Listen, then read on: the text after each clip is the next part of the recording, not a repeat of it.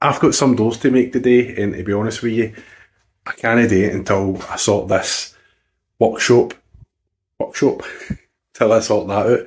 Let's call it a workshop, right? It's a workshop slash man cave slash somewhere for me to put all my shit, right? So, right, let's have a wee look, and I'll show you what I'm going to do. Right, this is my plan. Right, so first things first, I need to get rid of all that shit that I've got lying about. This is the stuff that we make the doors out of. 18mm, melamine, MDF, that's what kitchen doors are made of, essentially. So get all that stuff cleared up. I'm going to turn that bench on its side. My plan for this bit here actually is going to be, there'll be a beam that goes from there to there, like a big fit king, and then that means that I can put my 8x4s underneath it. And then that means that I've got my workbench, then my 8x4's underneath. I'll have a wee tool board on the wall there.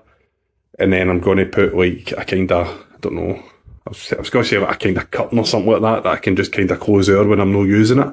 And then that means that it can double up as my wee man cave, because I can put storage for the vinyl behind there as well. I don't plan on keeping a lot of vinyl, to be honest with you. And then obviously I've got all this space. So what I'm thinking is I'm going to build like a kitchen kind of idea. Like have like a worktop, wrap it all, put cabinets in, doors, all that kind of stuff. Have like my computer and that there.